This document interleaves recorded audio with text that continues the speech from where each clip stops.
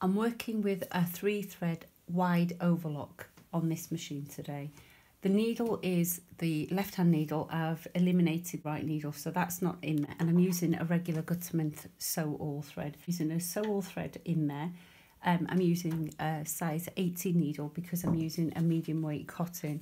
And I'm using the 2 looper threads, so that makes my 3 threads. So the left needle and the 2 loopers is a 3-thread wide overlock because I'm using the left needle. So I'm using tape. So I've cut out 2 in the main fabric and 2 in the lining fabric. Again, with this, use a different fabric for the lining because then the wearer knows which is the inside of the mask and which is the outside.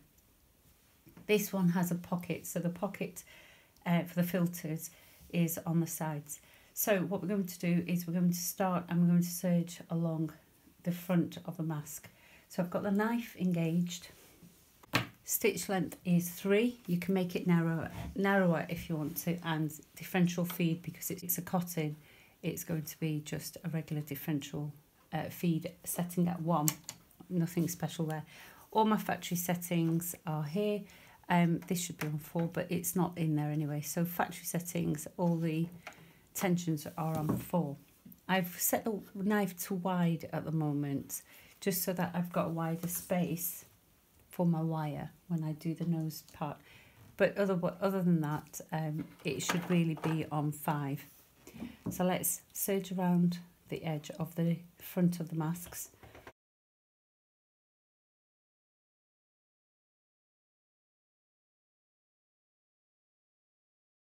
I'm going to disengage the knife now, so if I get rid of the knife,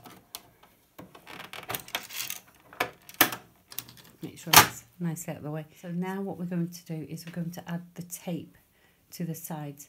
So just fold that over and I'm going to notch, very tiny notch there where the middle is, the middle point of there.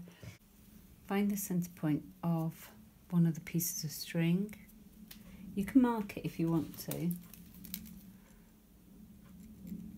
like that. And then just lay that down there for a moment while we just fold over the fabric that we're going to stitch over. It's got to be folded over the wrong side, is this side, isn't it, with the overlocking. So fold it over like this. Press that if you want to, but finger press should do it. Place that where the notch is on your fabric and fold that over like that. Okay.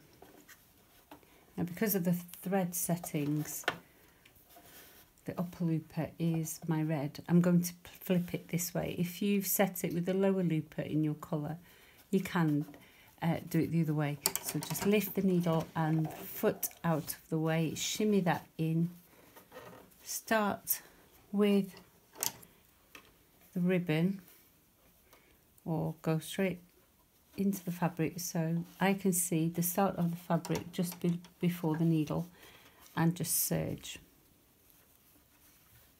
Make sure it's all covered up, push it in, press foot down and serge.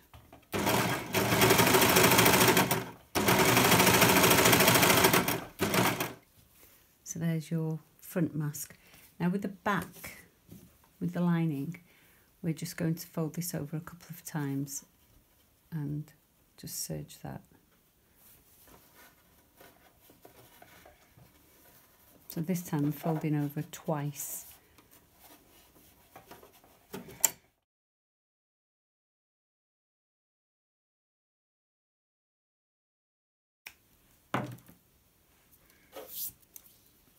Okay. So match good sides together like this. And we're going to serge along the top and the bottom. So you would need to match the midpoint first.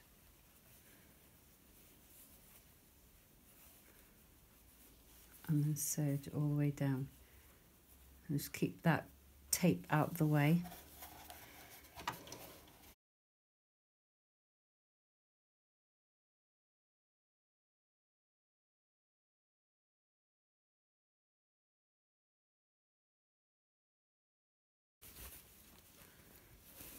and do the same at the top. So just match up the seams at the top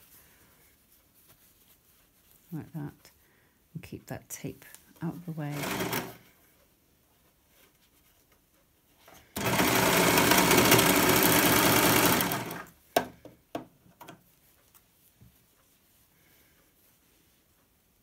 So that's your mask done. All we need is the wire placement. So you can go and press that. Okay, so you want to take some of the bulk away from there.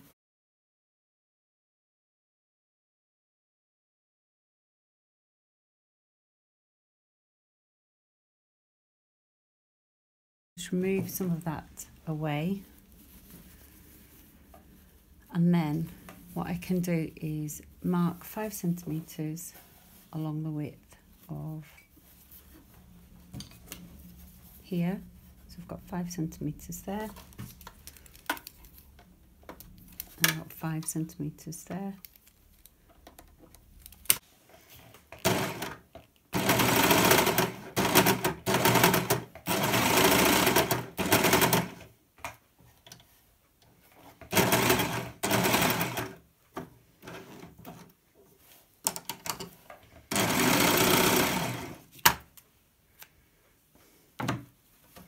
And all we need to do is just loosen some of those threads and tie them together.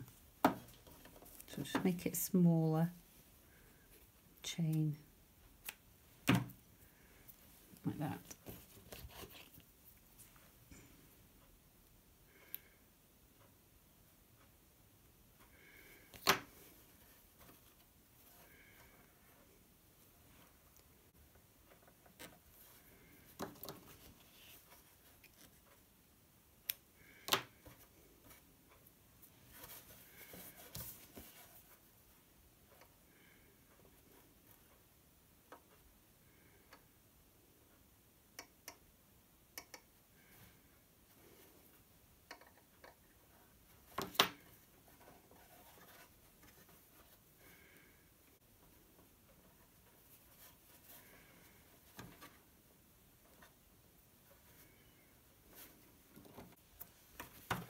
And that's done.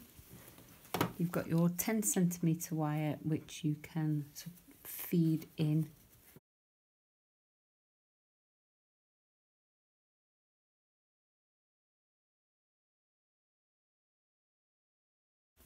End up with a shape. These masks are just as strong as those sewn, so don't feel that they're not, and they are quicker to make, and they do look messier.